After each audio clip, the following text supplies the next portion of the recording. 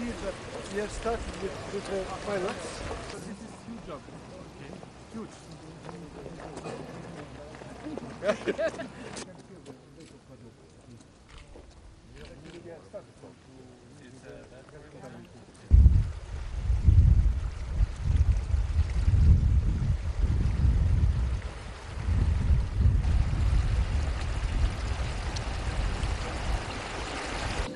This is outlet for the filter.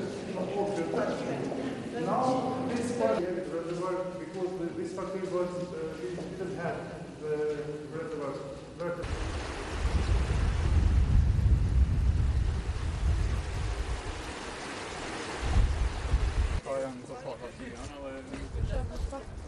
Just to clarify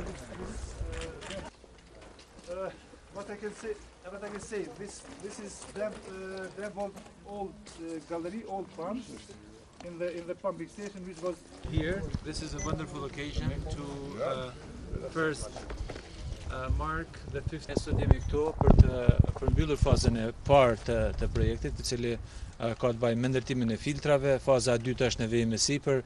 Faza e tretë do të fillon vitin e ardhshëm, e cila ka të bëjë me ndërtimin e fabrikës së ujit në Shkabaj. Ajo që ka shumë e rëndësishme është që ky projekt ka filluar në vitin 2008. Do thotë që nga atëherë s'pa nevoja dhe dua ta falenderoj edhe Qeverinë Gjermane në takimet bilaterale. Si vjet e kremtojmë 15 vjetorin e bashkëpunimit me Qeverinë Gjermane dhe po tregon që mbi 420 milion euro gjatë këtyre viteve janë dhënë nga taksapaguesit gjerman dhe qeveria dhe populli i Kosovës janë mirënjohës për një veprim të tillë. Njëkohësisht, angazhim të mirë ka pas edhe nga ana e Komisionit Evropian dhe dua ta falenderoj në emër të qeverisë Komisionin Evropian për angazhimin e vet. Duhet të falenderoj gjithashtu punëtorët të cilët gjatë këtyre ditëve kanë bërë punë të shkëlqyeshme dhe t'i uroj për sjelljen e ujit nga Ujmani në fabrikë, e cila realisht sot po punon me ujë i cili vjen nga Ujmani, ndërsa liçeni është duke pritur ujërat që të mbushet.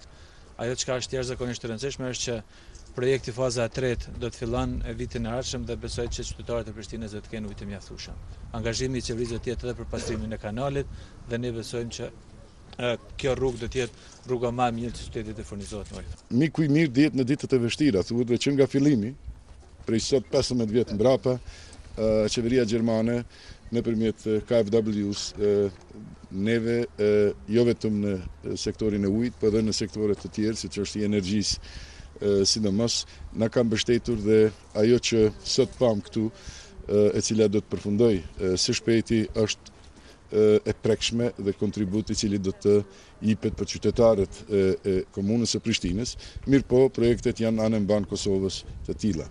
Ajo që gëzon është nëse i shikojmë fazat 1, 2, 3, ato që i përmendi ministri, do të shihni se gradualisht Kosova ka kaluar nga faza emergjente në fazën të themi zhvillimore, gjë që është edhe suksesi i ndërmarrjes vet me afarizmin e vet që ka punuar në zvogëlimin e humbjeve, që ka punuar në ngritjen e inkasimit dhe është kaluar nga donacioni komplet i 100% të themi në kombinim të donacion me hua, si nga KfW-a, respektivisht Qeveria Gjermane, ashtu edhe nga Komisioni Evropian.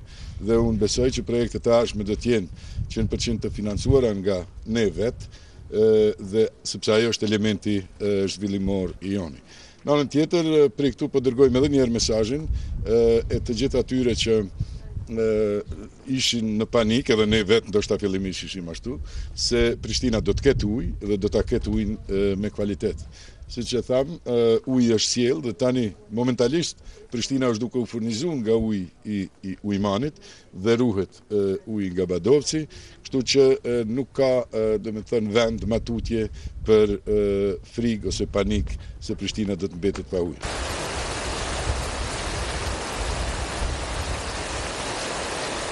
Water has always played a very important role in our cooperation.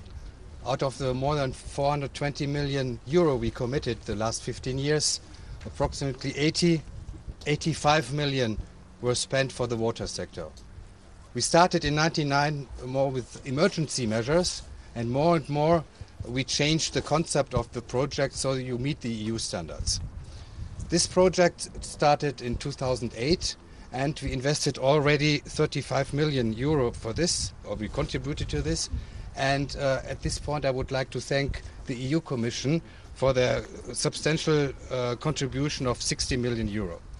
What is important, when we will complete this project, approximately 40% of Kosovo's population will benefit from this.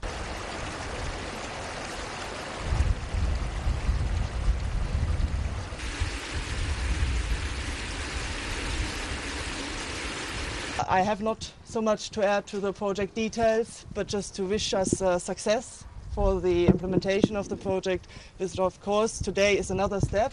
One step has been taken, and there's some steps to be made in order to complete everything, and the whole project will then be finished in 2016. Currently, we have 2 projects ongoing which we fund relating to water supply. The first is the extension of the water treatment plant in Mitrovica, Schiphol, which we hope will be finalized later this year. And this main complex, where we work together with our partner KfW, and where our grant funding of 11 million is indeed combined with the loan funding provided by the German government. As this new water treatment plant will help to supply reliable and safe drinking water to the population of Pristina and its surrounding municipalities. Faleminderit Komisionit Evropian, Qeverisë Kosovës, Qeverisë Gjermane, edhe gjithë donatorëve tjerë që janë të na ndihmu. Edhe shpresojmë edhe në të ardhmen që do të jenë pranë neve. Ma shumë se sa unë mundem me thonë me fjalë, thot puna vet. Faleminderit edhe.